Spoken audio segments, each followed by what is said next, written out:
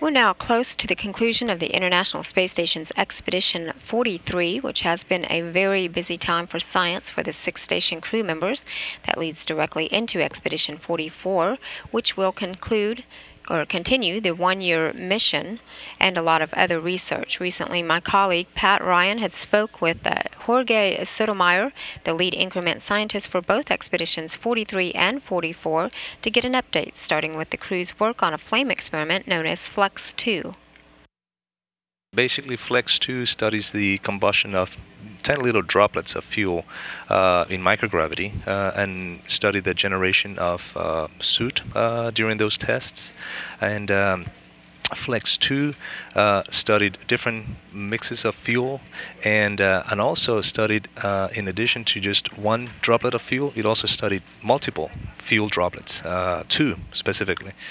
So it wanted to study the interaction of the flame between the 2 droplets as they ignite. And actually, we have a new experiment coming up, Flex 2J, in collaboration with Japan. And in that experiment, we're actually going to test multiple droplets of fuel igniting at the same time and study the interaction of the flame as it occurs. And it's important to know how flames burn in space because it's different than it is on Earth, right? It is, yes. Yeah, we have a spherical droplet of fuel, so the combustion properties, and the fluid dynamics are different than what occurs in microgravity, than what occurs here on Earth.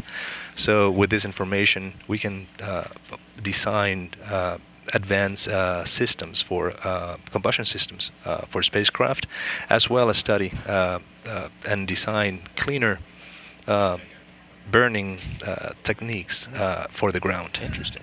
Now, there's also science on board the station that happens outside the pressurized modules. In fact, the robotic refueling mission had operations recently. Tell us about what that is. Yes, yeah, the robotic refueling mission, Phase 2, or RRM, as we call it. That mission studies how to repair satellites currently on orbit, but that were not designed to be repaired or refueled.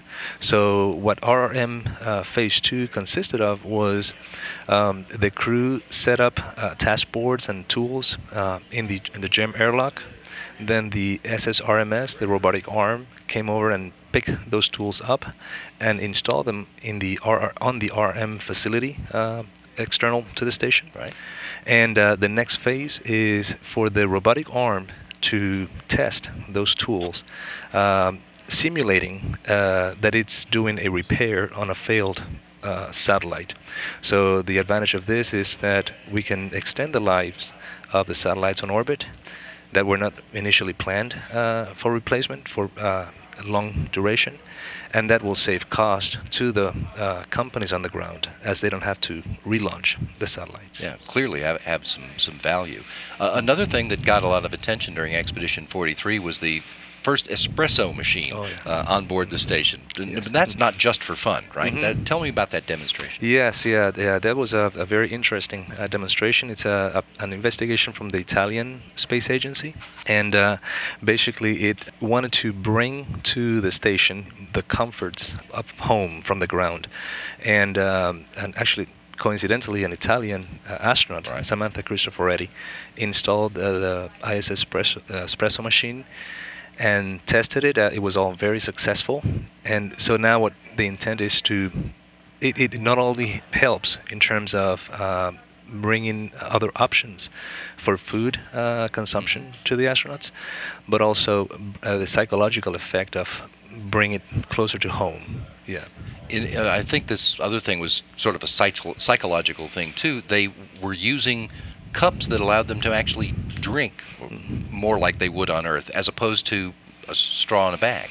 Yes, capillary beverage. Yeah, that investigation studies how to use fluid dynamics on the design of a cup so that the liquid doesn't spill It's still an open cup, but the liquid doesn't spill. Again, using all the physics and fluid dynamics that go with it. Now, interestingly enough, this technology from capillary beverage is not only being used to design these cups, but also it will be used to design advanced fluid systems for spacecraft. So it seems very simple, but the physics involved are very complex and have a multiple application. And a way to control the movement of liquids where there's no gravity, like yes. pulling fluids to the bottom of a fuel tank, for example. Right. Yes, that's a problem that we're working on. The Expedition 43 crew's working on a couple of big experiments in the one-year mission coming up. Tell me about this fluid shifts experiment and what Scott Kelly's going to be doing inside a Russian piece of hardware. Yes, that's a very interesting experiment. And fluid shifts, basically what the scientists want to study is the effect of long-term exposure to microgravity, and because the fluids shift from the lower part of the body to the upper part of the body, and that creates increased pressure in the brain, which at the same time then it increases the pressure on the eye, on the back of the eye, and that changes the vision of the astronauts. So the objective is to study how that happens and possibly identify countermeasures for that with that situation by testing the ocular structure and measuring the ocular structure and intracranial pressure, both outside of the Chibis suit as well as inside the Chibis suit. What the Chibis suit does, it's a lower body negative pressure, so it will simulate or avoid having those fluids shifting from the lower body to the upper portion of the body. It kind of draws fluids back down into the legs, right? Correct. So we want to take the measurements with and without the Chibis suit and see if it makes a difference. Is there a thought that might be a way to fight the fluid shift? That we can do it with crew members throughout the mission, perhaps? Correct. And potentially avoid temporary or permanent changes to the eye structure. Scott Kelly and Mikhail Kornienko have also been working on a thing called fine motor skills. That's part of their one-year plan too. What do they do for that? Yeah, that one, actually, as you know, nowadays we rely on technology, and not only technology, but iPads and tablets and touchscreen activities. Right. So in this particular investigation, the crew members will do several tests throughout their mission to identify, and all of the tests are going to be done on a touchscreen tablet, to identify how their reaction and the fine motor skills evolved as they stay on orbit, and particularly during a one-year mission. So they were tested before flight, then during flight to measure and identify the adaptation process, and then after they come back to the ground to identify how they readapt to the Earth's gravity. And that's important because crew members need to still have those fine motor skills to do their jobs. Yes, especially on orbit, as well on the ground, but on orbit they have to work with very sensitive hardware, do repairs on very sensitive hardware, so it is very important that they maintain the fine motor skills throughout their mission.